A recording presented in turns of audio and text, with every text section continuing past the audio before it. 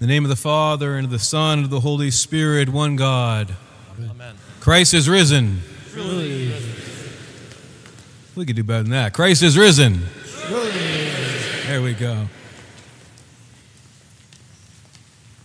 In the weeks that led up to Holy Week and through Holy Week, I spent a lot of time reflecting with you on the spiritual progress that comes to us in some ways, in no other way, throughout the rest of the church year as it does come to us during Lent, into Holy Week, and then through to Pascha. Somebody remarked recently that there's enough grace in Holy Week alone to last us an entire year. And so because of all of the important progress that we make spiritually, I talked a lot about how we need to work on holding on to that once we got to and then past Pascha into back to our normal life. And hopefully you noticed at least some things that you grew through that process, through the process of your efforts at prayer and fasting and almsgiving during the Great Lent, through the attention to the life and the works of Christ that we witnessed during Holy Week, and then, of course, that explosion of joy that comes to us at Pascha. Hopefully, you were able to see some growth and change. Now, if you don't see it, it doesn't mean, by the way, it's not there. In fact, we're not really supposed to track our progress so much as just do what we need to do. But hopefully, you notice that there's at least some growth. And if you don't notice it, hopefully it's there. And I saw a quote, this was sent out from Father Anthony at St. George to his parishioners, and it was such a beautiful quote I wanted to share with you this morning. It's from St. Paisios, who was a saint in our modern day, and he writes, "Let us not expect the spiritual spring if we don't first pass through the spiritual winter, during which the spiritual vermin die. Only after the spiritual winter will the divine blossom within us." The beautiful statement about how all of that effort in Lent and Holy Week was so important for us to be able to celebrate Pascha, not just as a joyous commemoration, but as a change of life that the church has always been guiding us to. If we had growth, it wasn't because we did the same old things, because we pushed ourselves. And these days of easy comfort and easy luxury for all of us make it harder for us to push ourselves. Think about, some of you remember days before the remote control. Some of you remember having to get up and turn the dial on the TV. Imagine life today if we had to get up and turn through those 455 channels. So we're a little bit spoiled. And because we're so spoiled, it's hard for us to put out the effort that we need to make, and especially to push ourselves in our spiritual growth. But pushing ourselves is what we need to do. I was joking with Vicky when we were on our cruise. We took a cruise. We just got back yesterday.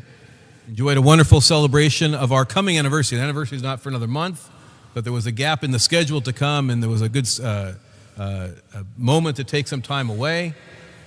And so we were on that beautiful cruise ship on the beautiful Atlantic, visiting all these wonderful, gorgeous islands of the Caribbean. And on the cruise ship was a ropes course. It was on the top deck, which was itself 15 decks above the ocean.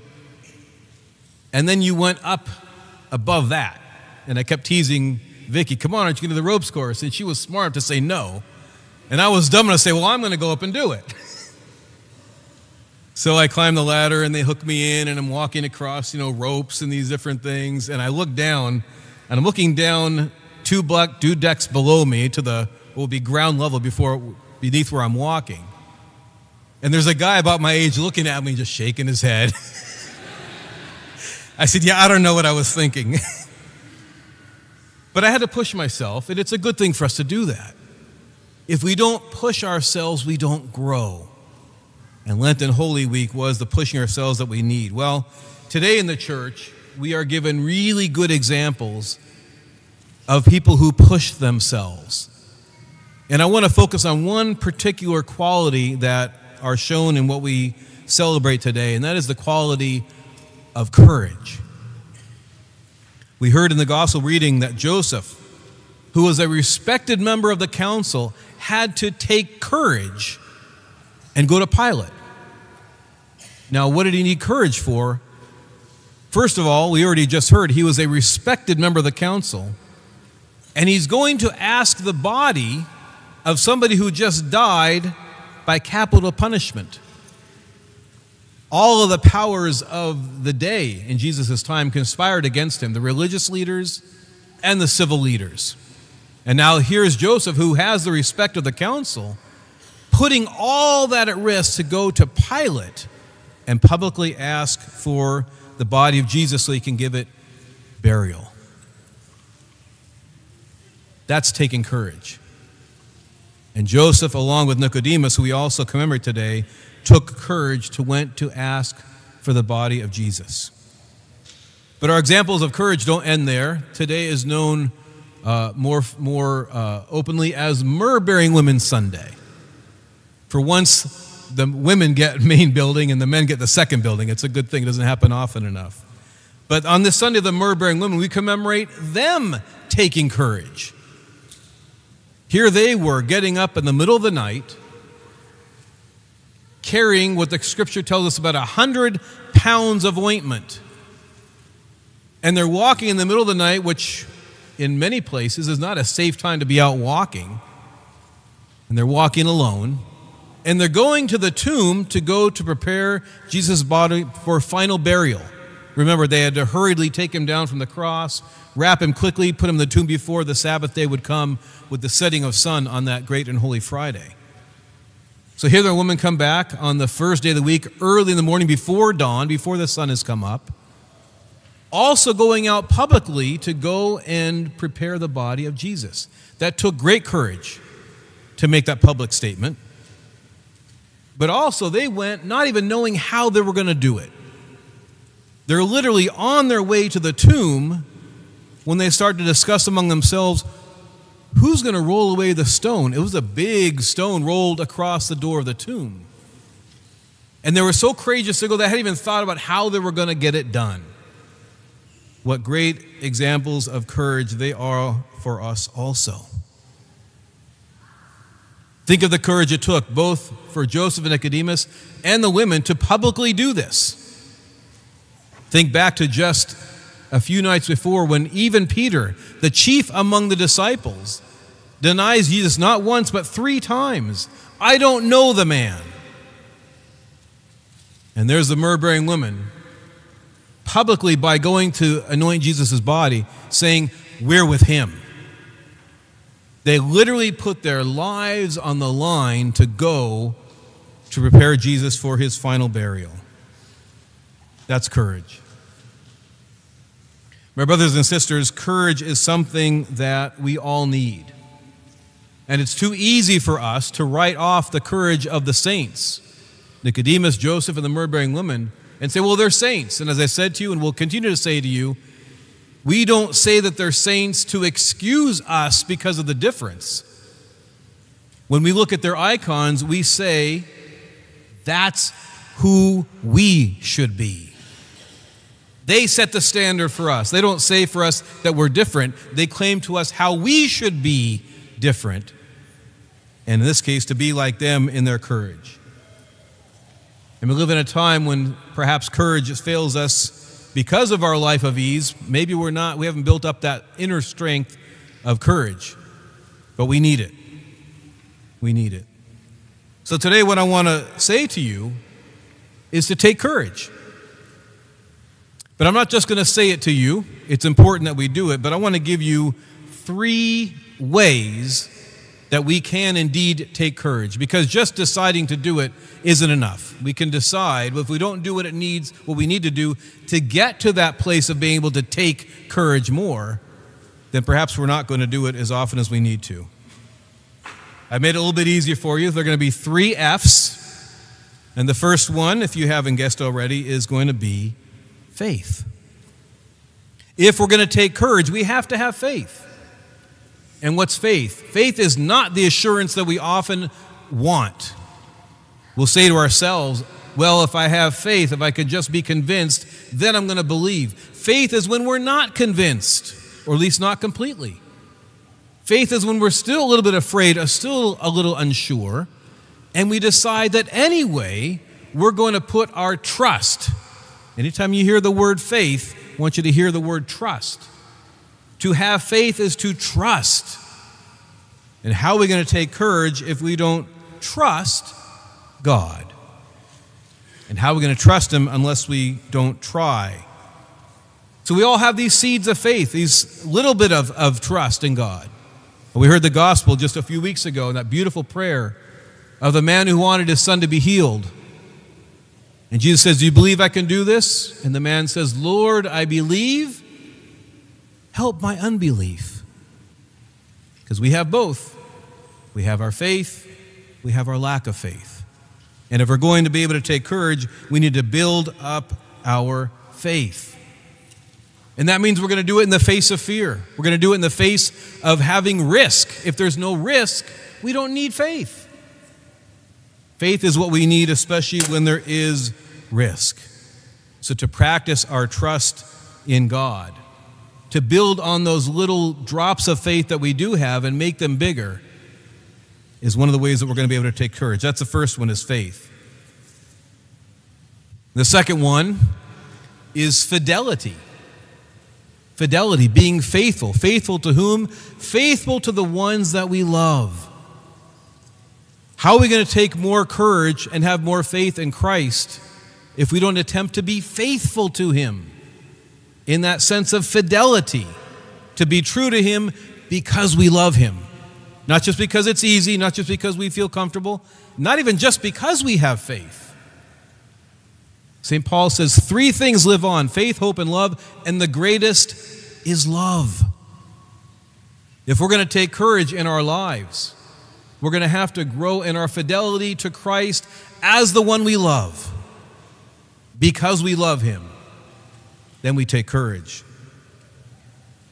When Vicki and I got off the ship, we got off in New York. We spent about a day and a half in New York. And just yesterday morning, about this time, 24 hours ago, we were touring the memorial and the museum of September 11th.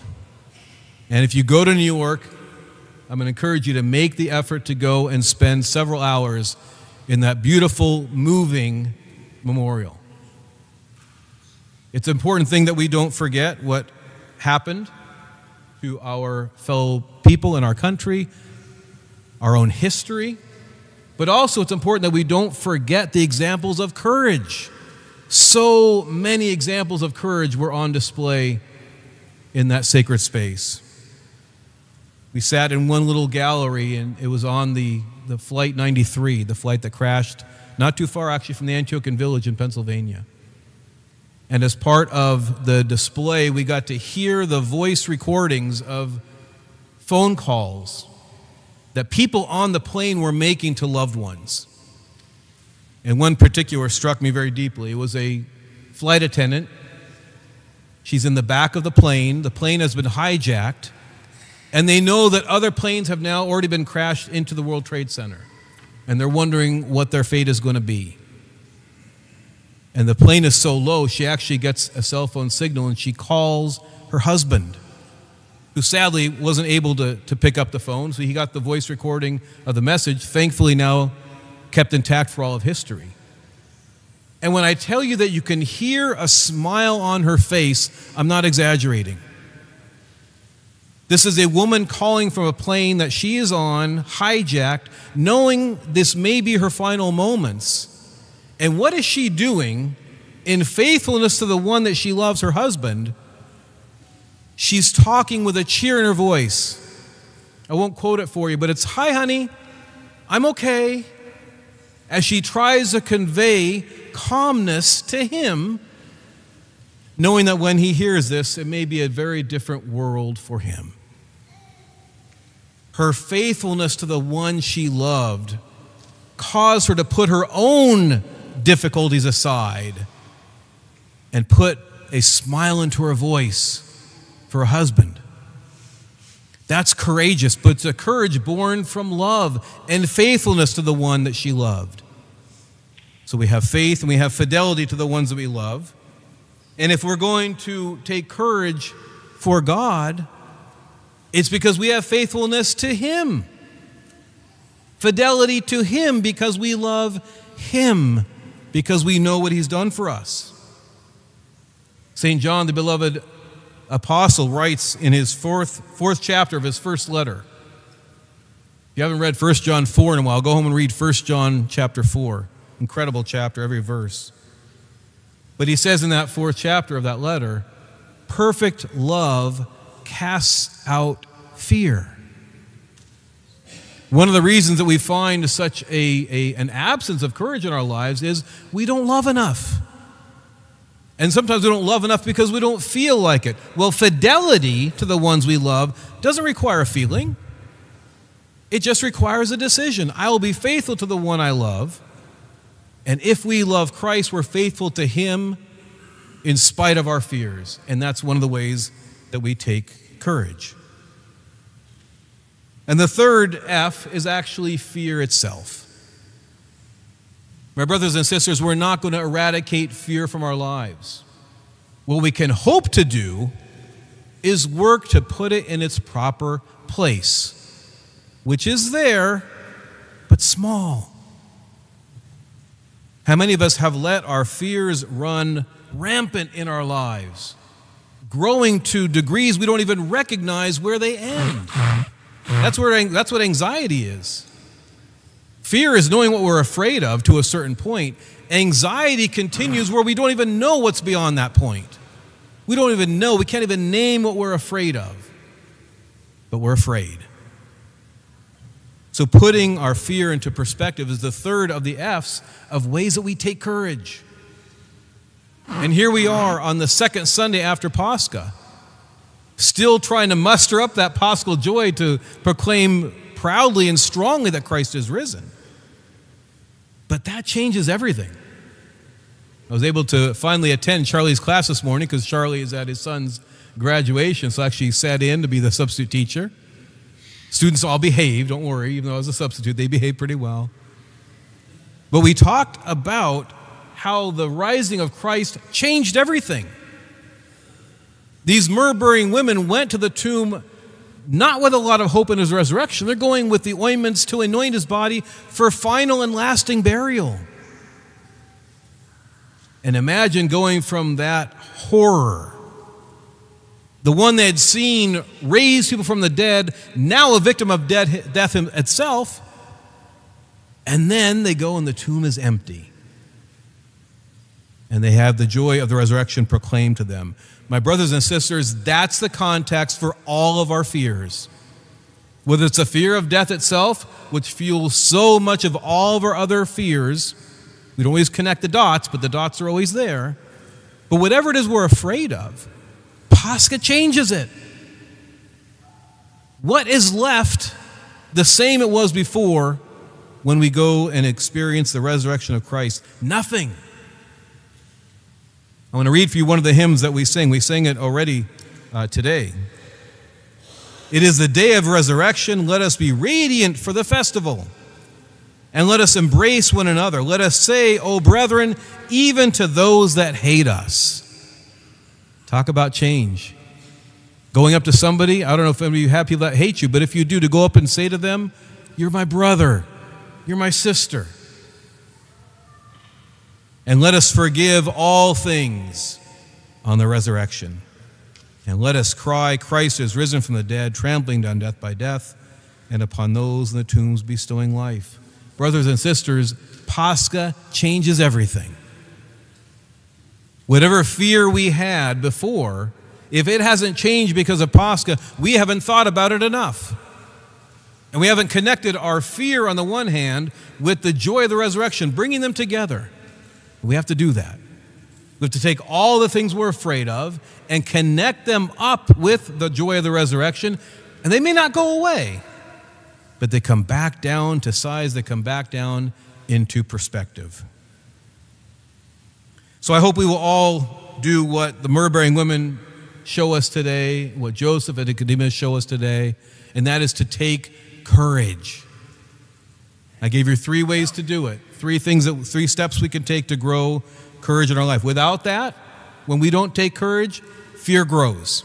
It's not static. It's not going to stay. It's going to grow and grow and grow. We can push it back and push back that wall of fear with the power of courage, and courage that comes from our faith in Christ, our fidelity to him because we love him, and by letting his conquering of death bring back fear back into its proper perspective.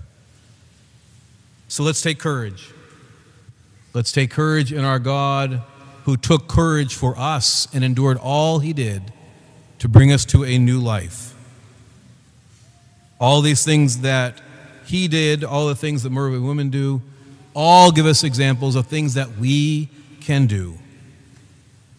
And when we do that, we find ourselves right where they found themselves, face to face with every sorrow and joy in life being turned into joy. At 3 little words, I want to hear you respond very powerfully. Christ is risen. Truly he is risen.